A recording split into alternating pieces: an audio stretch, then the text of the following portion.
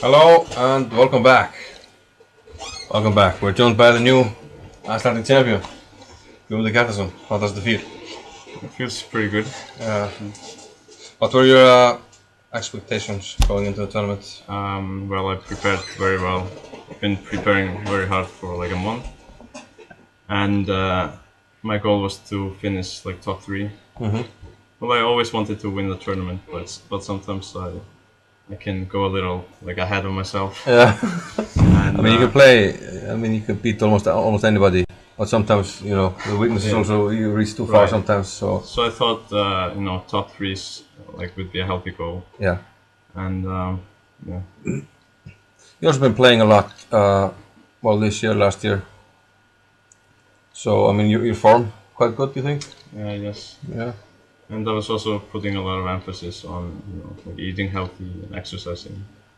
Yeah, quite important to have the energy because Yeah.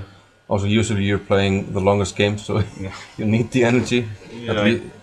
You had 3 rounds in a row where you were playing the longest game. In my game. last tournament, I could really feel that, where I had like 3 of the longest games of the rounds, like after like 3 or 4 rounds. And then we had a day with a double round, and I lost both games against low-rated players. Yeah. And so I was just exhausted and I couldn't really focus. So I think that the free day really helped me. But you tend to have the longest game, so would you say that's because of your style? You tend to play positional and then aim for a good end game? Yeah, probably because I'm happy to play, an end game with some slight chances. Yeah. And just press, and probably because of my style. I mean, I'm not particularly like trying to. So do you have any favorites among the top GMs? Do you maybe like Magnus because of these similarities? Or? I guess so. I mean, it's a very universal player, but also, I mean, he's very good at end games. But I think Kramnik also. I've always been a fan of him. Yeah. And when I was like 7, I read. Did you have his old red book? Yeah, I have it, I think, but I haven't really read it. Probably read the introduction. Okay. Yeah, it was one of my early favorites. Yeah. No, but I read the Karpov's book, or some book. Yeah. With the Karpov's games. Yeah, that was when I was like 7 or something, and after that I improved a lot. So you tend to prefer positional players? I think I like playing any kind of chess. Yeah.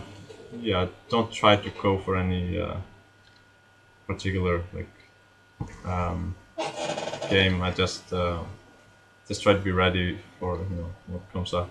I also enjoy like crazy complex positions. Yeah. I want to maybe ask you about maybe your opening preparation for the tournament. Yes. Is it correct that you tend to maybe select maybe one weapon for a tournament? Or I noticed in this tournament you played the Dutch in almost every game with black. Yes. But I mean, you played it before, I think, but not as your main weapon. No. Now it is like a serious preparation. Yeah. Normally my opening preparation is not very deep. Okay. But I prepare very well for each game. So sometimes I can, and I played a lot of different stuff. So usually I'm quite well prepared for each game.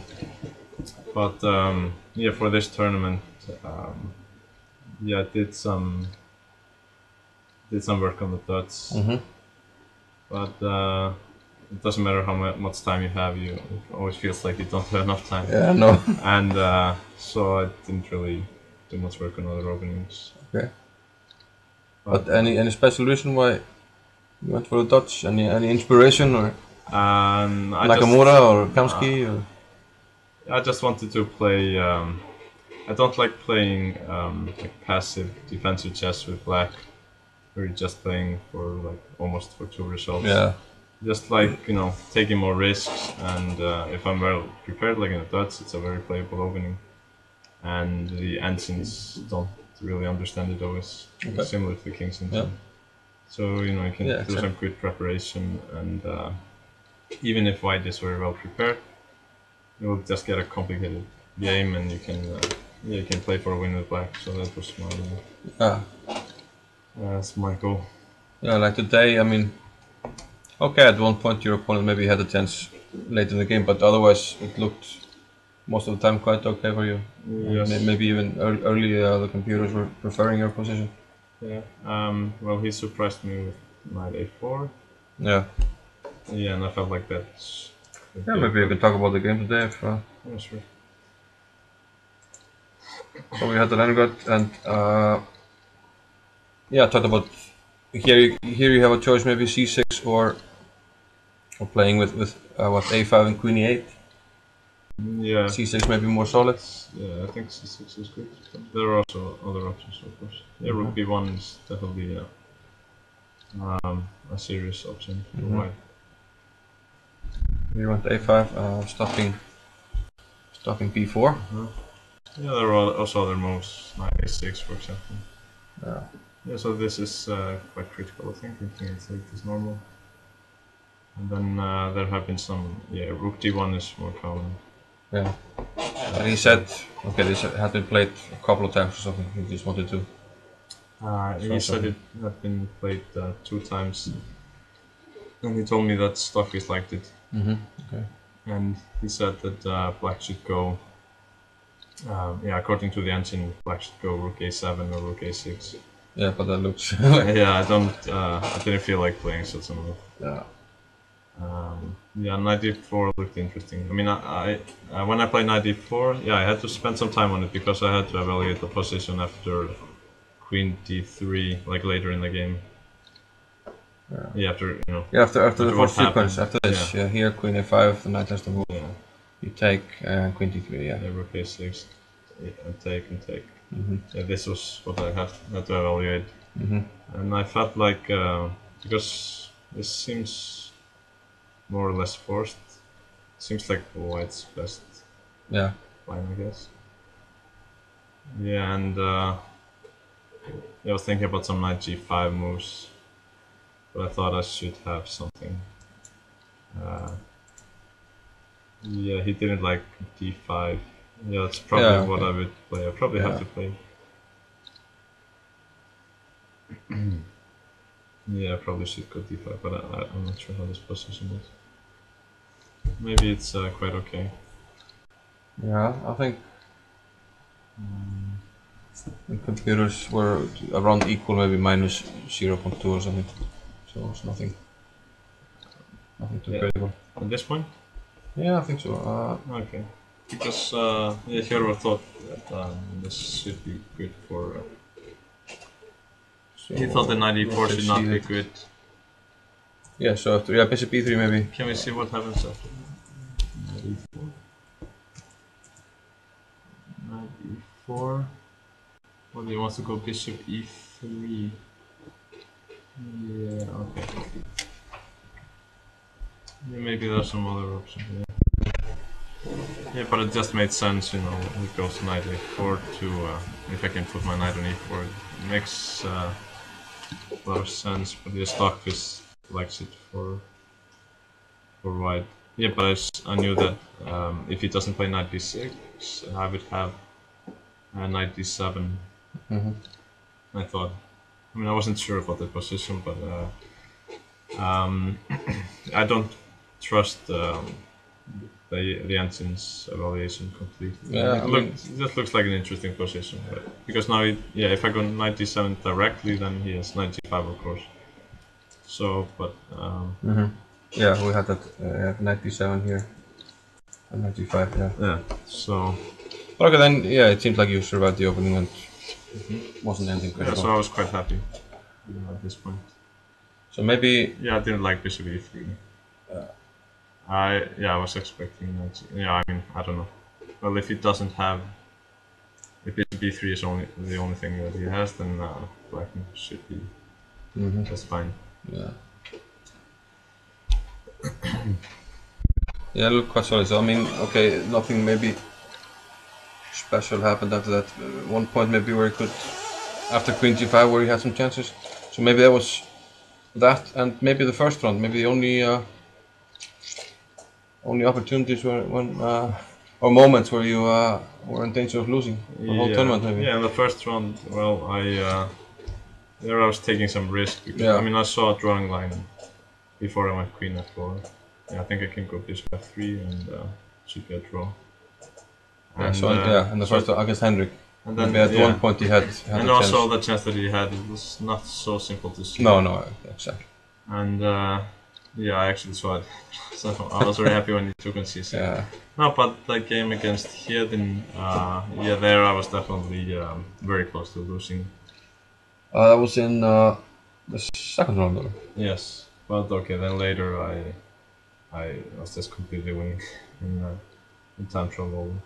But then he found like a really nice way to make a draw. So yeah, I mean overall I'm just very happy with my play. Yeah. Just playing. I mean I didn't lose a game in the tournament. I don't remember when was the last time that happened. So yeah, you managed to string together a good tournament. And it's always like every chess player string together a good tournament where everything goes right for you. No, I mean seriously, I don't think I don't remember like a serious strong tournament where I have not lost a game. Yeah. Even when you got your first team, you did lose a game. Yeah, I lost one game from. Yeah. So okay, when you saw Hannes gave up, he agreed to a draw. I mean, maybe mixed feelings. Okay, I'm champion, but I still have to make a draw. Yeah, it didn't I'm slightly worse. It didn't really go through, and probably still hasn't gone through. No, so you just focus on the game still then. Yeah, I mean, I tried to just for the whole tournament. I just tried to focus on each game, one game at a time, and just I always said I'm just gonna do my best, and we'll see what happens.